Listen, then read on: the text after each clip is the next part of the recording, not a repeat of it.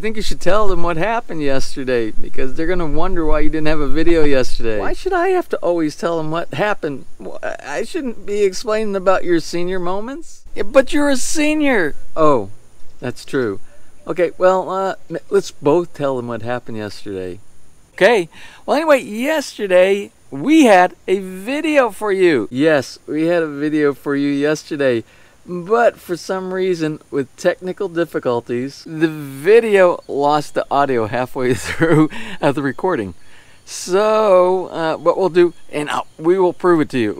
We'll do some of yesterday's video. We'll populate some of today's episode with yesterday's video. And we have a special treat for you for today. We are going on a road trip. We're going on a road trip to Laguna because we have to pick up some pots.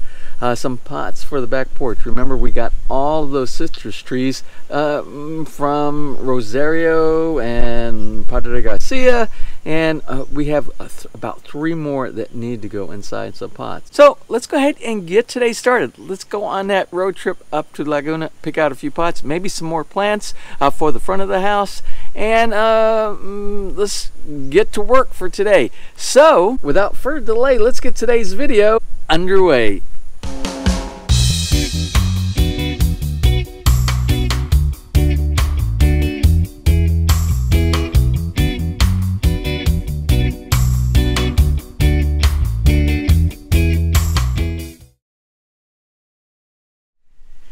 Now, as you can see, I got my work cut out for me for today. All of these are shrub, decorative, ornamental plants, and those are going in this area. The citrus, remember the citrus that we got in Tagaytay, that's going in the backyard. The ornamental shrubs, they are going back over here today. We're going to clean this area up a little bit, maybe move some of these plants around. We're going to get this area looking a little bit more like Nessa's fine-tuned area over there where she has her Zen garden. So let's go ahead and take advantage of the morning shade. These great big grand mahoganies behind us are providing shade in this area right here. Let's take advantage of that and get today started doing some gardening in this area.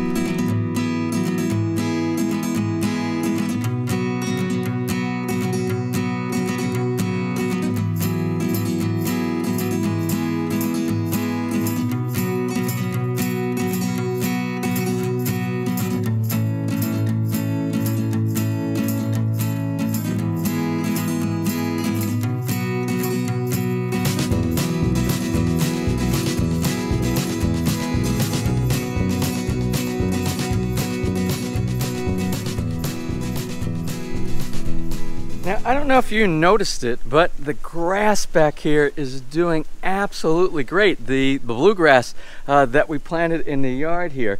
And it's a combination of doing some fertilizing. I did a broadcast of a lot of fertilizer about 2 weeks ago before the typhoon came through, bringing in all that rain. Now, if you notice, there are some spots in the yard that you see dirt, and that's the topper that I talked about in some of the previous episodes. And what that's going to do, that's going to build up some of the low spots. If you have high foot travel area, my gardener, he walks in the same spots all the time. All of those places, it compacts the grass down, and it doesn't make it so nice and thick and carpet-like. So what I do is I take some of the soil, I take some rich soil, I add some of the carbonized rice hull to make it where it's pretty much a very good composition of soil. If I had good sand, not the sand that we're using for the build, for the concrete hollow blocks, but if we had some good clean sand, I would add a little bit of sand to that, because grass, they love sand, and it's great for drainage as well. And what that combination does is actually help build your grass and make it thick and lush. So we'll continue doing that in spots that we have low spots. You see back over here also by the planter, I'm building this here. We had a low spot here. I added some soil. I added some of the grass side. When I pull out around the base of a plant, when I put a tree, a citrus tree, or any bush or shrub down in a a grass area, I take that piece of the sod and I move it to a place that needs elevation or fixing. Now what we're going to do later on, this whole area back here, you see where there's nothing but soil, we did a buildup back here. The gardeners, the landscaping crew that came in, they didn't build it up quite high enough. Plus my gardener didn't do any watering over last summer back here, other than the rains that we had gotten. But we had a lot of shade. This tree has been trimmed back. We had a lot of shade back here, lack of watering, and it caused all the sod back here to disappear, to basically die. So we will repopulate this with little pieces of sod that we'll pull out from different parts of the yard, probably right around the fence line, and we'll repopulate that area. Now remember, the task at hand today is to do the garden up in front. So let's go ahead and get started with that now. So now that we have all the plants removed from the back of the truck, and we have it in a convenient area very close to the area where we're going to plant in our plant bed right here, we have a few things. It's kind of a three-step process. What I'm going to do is I'm going to partially clear the canvas here. Some of the plants that I planted before, I'm going to go ahead and dig them up, and I'm going to remove them. We'll probably transplant them to another location a little bit later on. But what we're going to do is we're going to remove them. Then step two is going to be, we're going to try to do a drawing or a plan in our mind, and we're going to set those plants up. We're just going to set them up inside the bags in the location where we think that they'll look the best. Now the general rule of thumb when you're doing landscaping is to set up it's a tier effect. And the tier effect is going to be where you're going to have the higher plants in the back or a higher plant in the center, a focal point.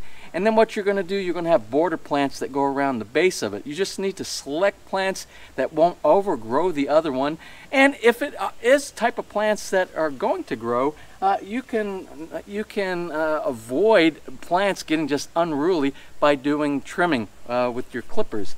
So that's what we're going to do right now. We're going to pull up some of the plants back here, and we're going to do a setting down of some of the plants, do a layout. If it looks right and we're comfortable with that, we'll go ahead and plant those inside the ground.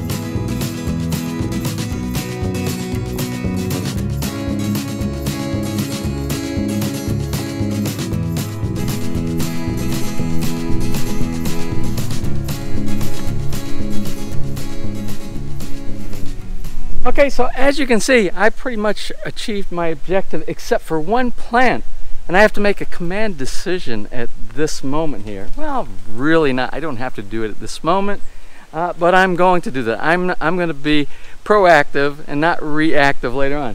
So remember, we planted this coconut seedling right here, and this coconut seedling was supposed to be more centered on this island here and replace this huge mature coconut tree that keeps dropping these coconuts all over the place and doesn't allow me to park my vehicle. As a matter of fact, you see all these are the coconuts that fell from this tree up above us. So we're going to take this coconut tree out here at some point, but I don't think I'm going to replace it with a coconut tree. I think I'm going to pull that seedling out now, and maybe what we'll do in that spot right there later on, maybe we'll put a very nice palm, but a palm that doesn't have any type of fruit that will fall from it. So we're going to reserve that spot for later on. So right now, I pretty much, like I said, I cleaned the canvas, except for the areas. These ornamentals here are going to stay, and this yellow palm and this yellow palm over here, they're going to stay as well, because they will be very attractive, and they'll be nice outside border plants here later on in the years. And they're very slow growing, so it's going to take a while for them to get very tall. Unlike the Hawaiian foxtail palms that are out there. Wait till we revisit that next year in 2020 and 2021. I wouldn't be surprised if they at least double the size of their height over there in 1 year. So let's go ahead and pull this one coconut seedling out of the way, and then what we'll do, we'll start positioning our ornamental plants back inside the garden.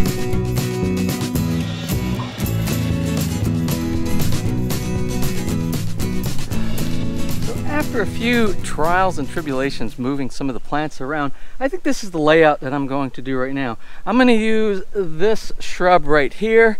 It's sort of trimmed out like a bonsai. And we'll continue to trim it just like this, just like we did over in the Zen garden over on the other side. And we use this for a center focal point right here. And these plants right here, these are really good for a base border around a plant, especially a plant that, like the plant that has a big trunk that is bare, and then you have the bonsai type of clippings around the top, the bunches, the balls on the top. So we'll put this around the base on both sides, and what we'll do is these plants, they grow pretty fast. But if you clip these off, if you cut these pieces right here, they'll stay low lying and they'll grow wider instead of growing tall. So that's what we'll do with these. We'll trim these back down and make these a little bit bushy at the bottom, sort of like an accent at the base of the bonsai.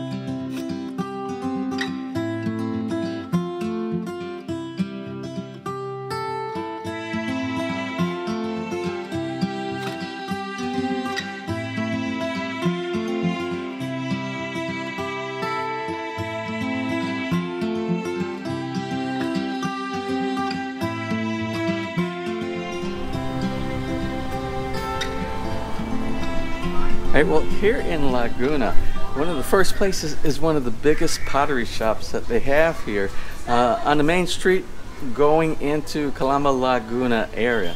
So what we're getting now is they're going to be doing some painting of a pot. Well, they're doing the painting already. Instead of the terracotta color we want a darker color to contrast on the back of the lanai against the handrails and the fencing. So they're going to paint this almost a black with some streaks in it.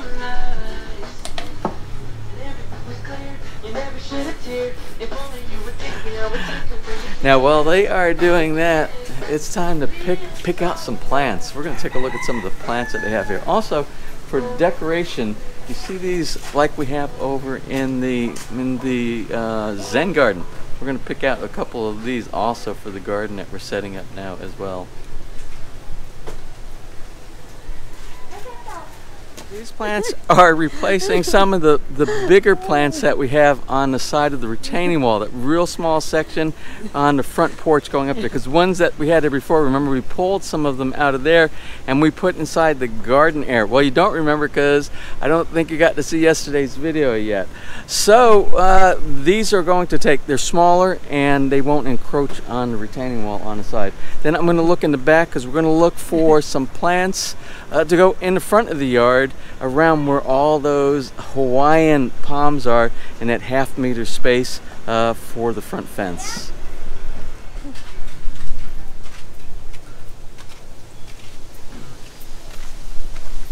So I don't know how we're going to fit all of these items in the back of the truck. The truck is going to be really full going back. We got palms, we got all type of bedding to go around the palms. Plus we have the pottery, and this pot right here is going to be that center, that focal point inside that garden area that I worked on yesterday. Plus we got, let me show you what else that we're going to use, and we're going to use it as a border around the palms that we're picking up on the other side of the nursery over here. So we are getting, I believe I have 60 of these plants right back here.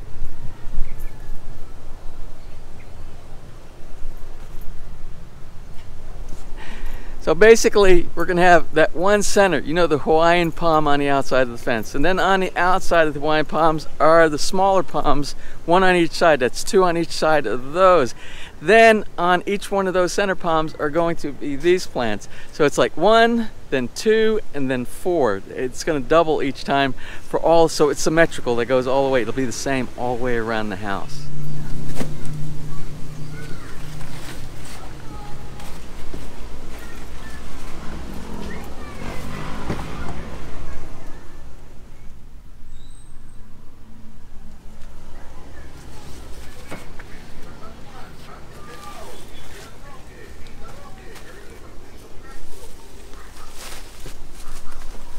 Okay, and now a little bit of rearranging because there's a lot of palms. You see all these are going to be the border palms on the outside of the fence, so they have to go in next. But to get them to fit inside there, we got to rearrange some of the stuff that we got at the previous garden shop just around the corner here.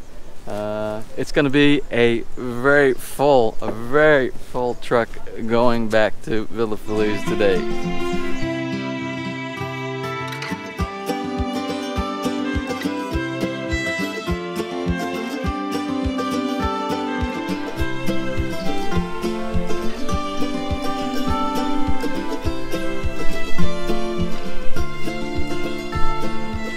Okay, now the truck is full. That was the easy part. The easy part is buying, loading.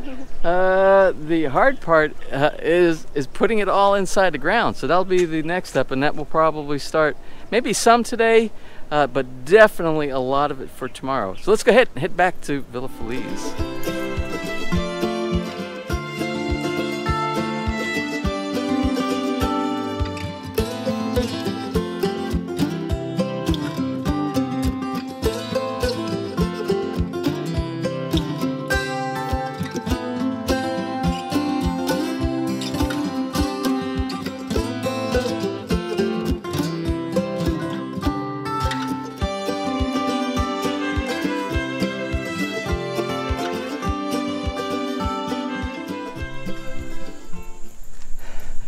All right, well, here it is, the end of the day. It is almost 5 o'clock.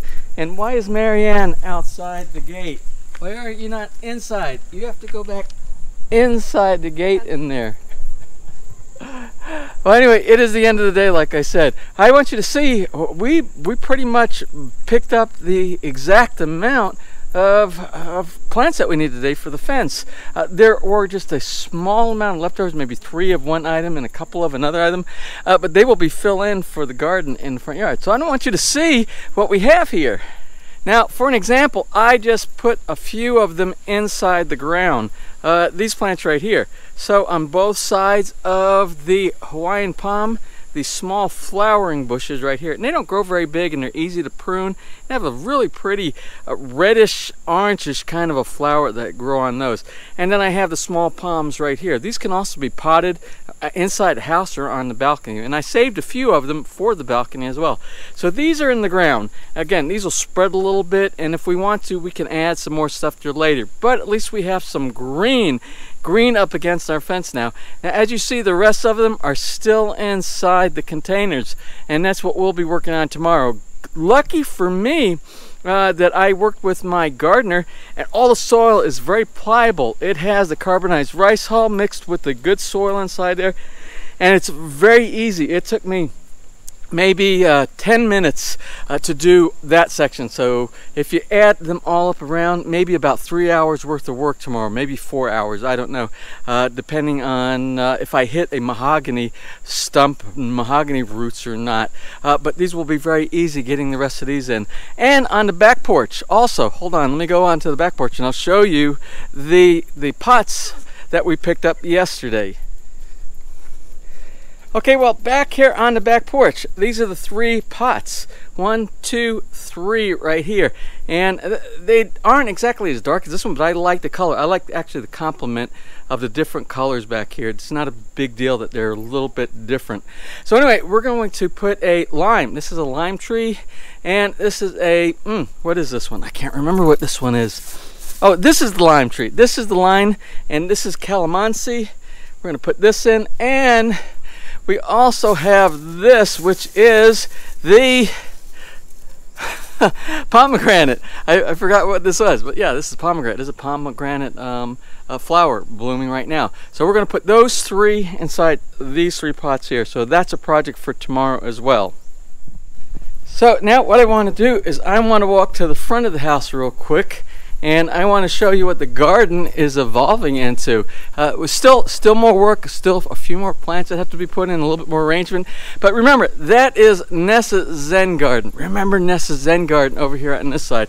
And it's beautiful, but it also came with a beautiful price tag because we hired out a professional landscaping company to do this area. And they did all the planting, they built the bridge, put the stonework down. They did a magnificent job over here. But at a fraction, at about 1/10 of the cost, let me show you what I've got now. It's not done, like I said. A few more boulders, a few more accent pieces, a few more pieces of plants, and then this will be done. But this is what we have right now. This is what we picked up in Laguna today, and these are the plants that we have inside here. And remember, this plant right over here, it is going inside this pot right here, and it will be backed up just a little bit, and it will be the central point for the eye to focus on is that plant right there. And it will have some beautiful, it's already got a couple of reddish orangish flowers that are getting ready to bloom on it as well. So this will be cleaned up. These are the extras. All these extra plants will go on the side over here. I removed some of the plants from this area in the retaining wall, the ones that were too wide. They're going to be replaced by these smaller plants right here. These are going to be trimmed back, and this is all going to be painted. Remember, my builder left. He bailed before he finished doing any of the painting. So this will be painted, and I'll do all that myself. I'll do some grinding here so that these kind of match up a little bit together, but I don't mind taking care of that because it needs to be done. Anyway, now Ness and I have to run. We have a, is a planning committee for a reunion. Remember last year we did the Mabini Academy reunion, and I think that was at Leaper Grill. That was one at Leaper Grill, or was that the Christmas? No, that was the reunion, right? Yeah. That was the reunion, right? So Ness is also going to be part of the planning committee, and we're getting ready to go over there right now to do that. But before we close out today's episode, and I hope we have audio today. I really hope this is working. I won't know until tonight when I get back and I do editing. Cross my fingers, right? So anyway, we have some birthday shout outs, and I'm going to let Ness do the birthday shout outs for today. I did them yesterday. I'm not going to do them 2 times in a row. Ness will do it. All right, you ready? Okay. And this is a belated birthday shout out. 2 days ago, January 3rd, Nemi and Emmy Elisegi's mother, Genoveva, Lola Eving from Barangay Banlik, Calamba City. She is celebrating her 91st birthday. For January 4th, the next day, it's Benny's birthday from Florida.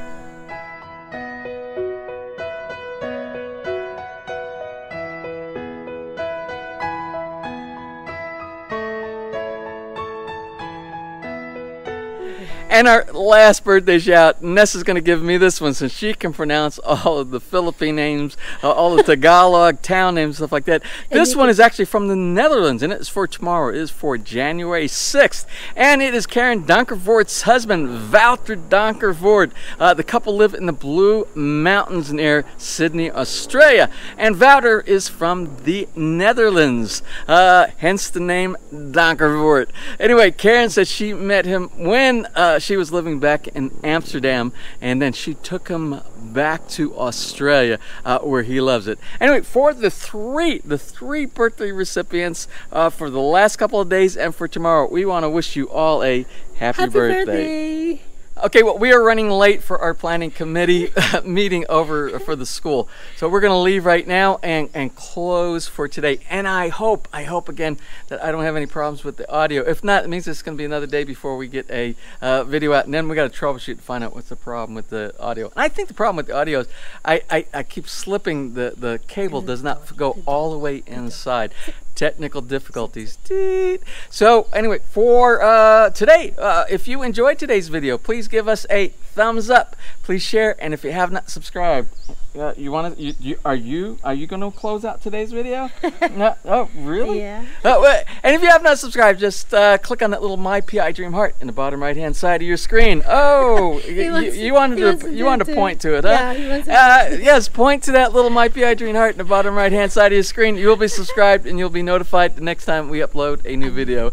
So until such time, you have a wonderful and blessed day.